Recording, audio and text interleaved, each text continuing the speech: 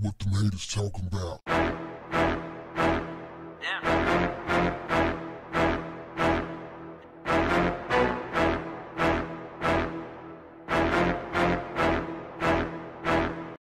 What's up, family?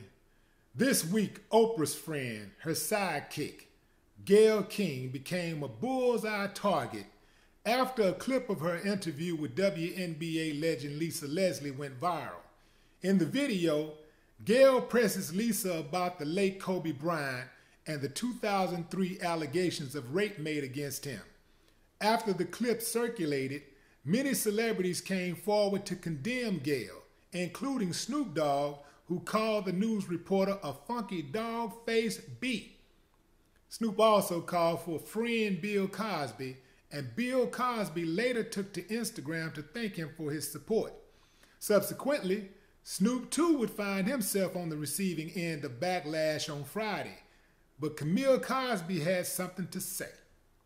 Bill Cosby's wife of 56 years shared a message on her husband's Instagram account that called out people who she correctly claims are trying to take down black men. She also correctly stated the media is aiming to overshadow Kobe's celebrated history with parasitic and cruel attempts to bring up his past.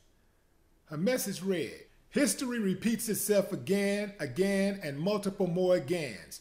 The relentless stereotypical portrayals of people of color, and I will specify African American men for the purpose of this statement, and the ever-present, unproven accusations of black men as sexually deviant, brutal black bucks are repetitive obsessions in most general media. Their messengers are all too enthusiastically ready to disseminate the particular horrific racist imageries that are forever the demonizations of black men. The media's current attempts to supersede Mr. Kobe Bryant's celebrated history with an old case that was unproven and dismissed is downright parasitic and cruel. The media's numerous messengers are participants in the deplorable behavior and disrespect for Mr. Bryant's wife, children, and family. Anyone who has suddenly lost a spouse, child, or a loved one intensely knows the emotional, penetrating traumas of that kind of shock. I certainly do." Excellent, beautiful, and honest. Camille Cosby has always been very classy, respectful, and regal, in my opinion. Stand by your man. That's right. Stand by your man. See, some people don't understand that. See, they'll be like, yo, to do his part. They say all that stuff. The minute, the first sign of a little trouble, they gone. Stand by your man. That's right. She didn't say anything wrong. The media has always tried to portray the black man as some type of sexual deviant, some type of oversexed maniac. They've always done that. And to have black women to try to help them do it, and not just any type of black women, I'm talking about the ones who have been able to wiggle into black society and come off as a champion for black people. I'm not concerned about the work they've done. So what? Look at the damaging work they're doing now. I'm not with it.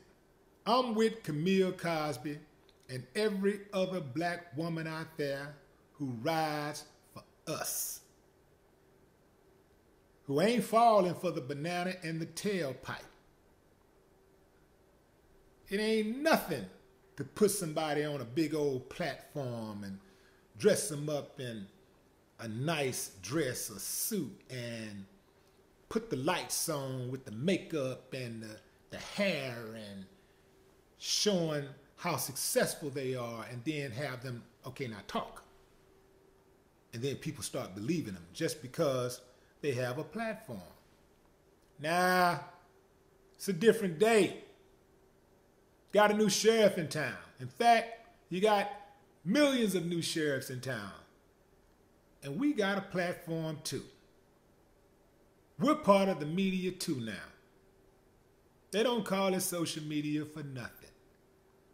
And so you ain't going to be able to just spin the narrative any kind of way you want to and get away with it anymore. Those days are over. Y'all going to get checked every single time you get out of pocket. It's time for the decent people to fight back and regain our legacy. Free Bill Cosby. Now, if you'll excuse me, I'm going to go in this kitchen and grab my dinner, have a seat, turn the television on, and binge watch The Cosby Show. Might even check out a little Fat Albert on the big screen. No more talk. What the haters talking about? Yeah.